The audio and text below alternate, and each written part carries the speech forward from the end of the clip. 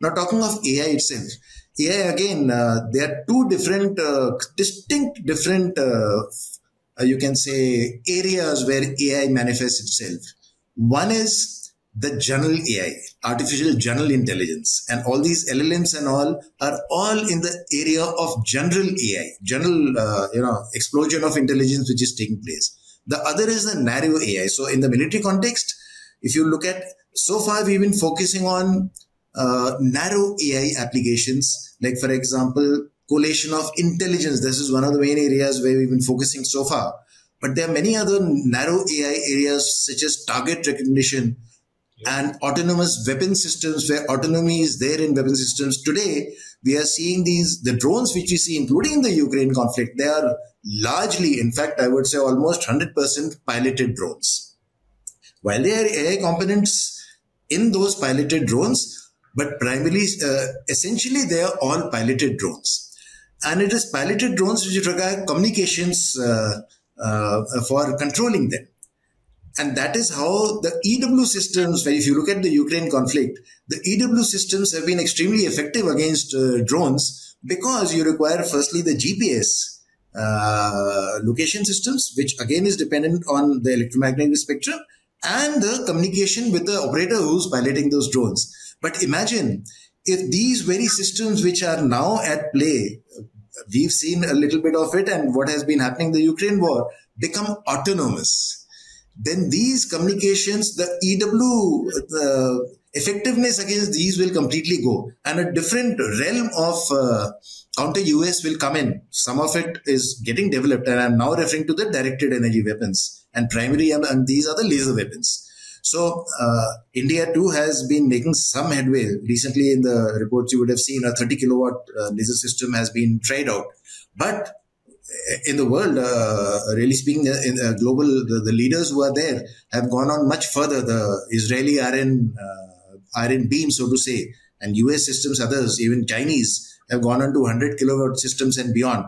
So this is one area which has to be focused. Directed energy weapons is one area which is also an area of focus. Now coming back to AI, I was talking of the AGI part. So far we've been focusing on the narrow AI part, where again, our sites have to be much more, the resources devoted to it have to be much greater than what has been devoted so far. On the AGI front, where it is going to, we keep talking of this OODA loop, and AI is going to, speed up the OODA loop. In actual terms, it translates to taking tactical, operational, and even strategic decisions.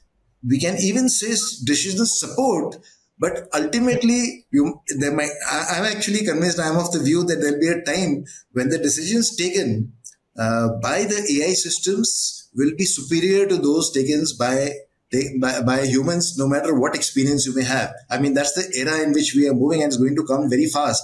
But let me not get into that. Let me just say that in the realm of decision making and many other artificial general intelligence applications, we have to have captive AGI ecosystem. I would put it that way. So when General Shukla was saying that where are our own LLMs? No, it's not just Indian LLMs. We have to have captive defense LLMs. And the GPUs, we've in fact given recommendations on that we don't have, we have not been giving adequate thought, because it's very difficult to follow the speed with which the revolution is taking place.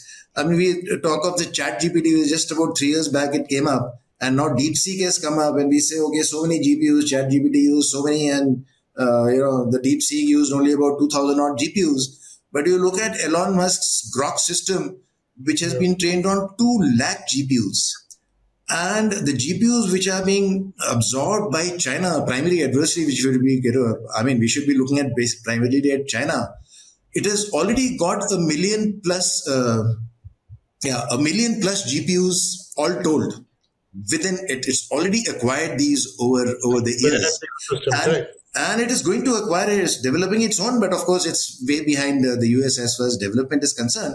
So we have to be acquiring as a country.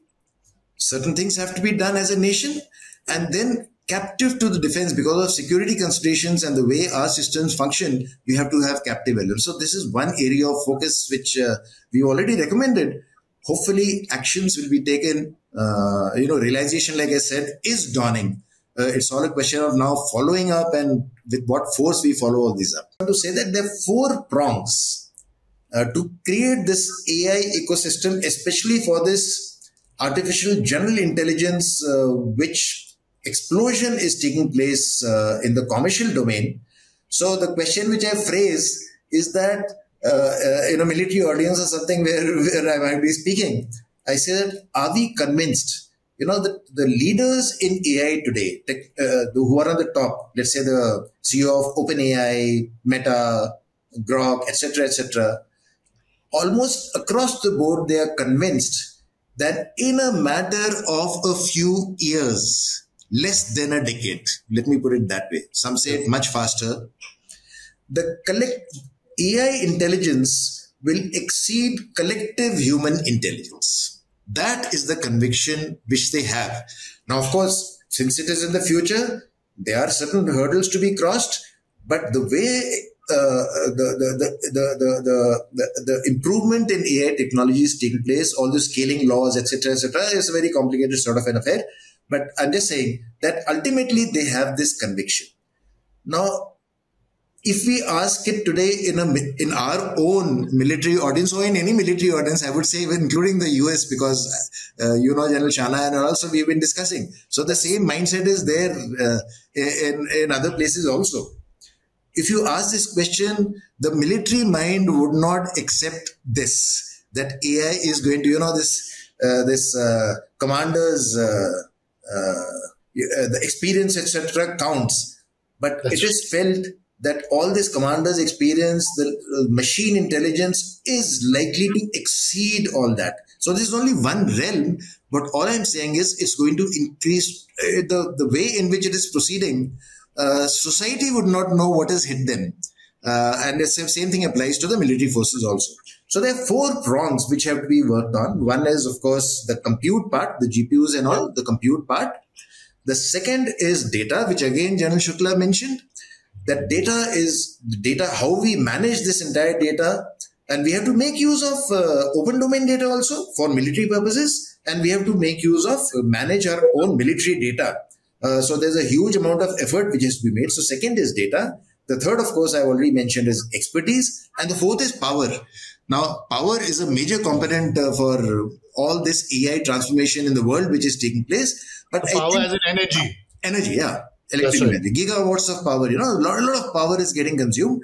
Although in the military context, the type of thing which we are talking about, at least in the near term or midterm, power should not be too much of a concern as far as India is concerned, the quantum which is required. But the other 3 prongs have to be really worked on. Our sites have been very low. All of them have to be, exploited and leveraged and put together as an ecosystem for it to outflow. And then, of course, ultimately all this, the use cases, how are you going to utilize this military, this intelligence in the military domain? So same thing, the innovation. This technology is there, but how will it play out in the military domain is where we have to think. And war fighters and technologies have to come together to make this happen. No, absolutely, sir. I think General Shukla has read that paper. I just published a paper on this, that the 3 missing pieces in our India's AI puzzle are practically the things that you've mentioned: the data piece, the talent piece, and I mentioned the R&D piece, which of course we've discussed already at great length in terms of the innovation that's required. And unless that combined with the compute, combines with the compute focus that we've had under the National AI Mission, we're not going to have all the building blocks that we need to build the right applications and use cases ultimately, whether on the military side or the civilian side.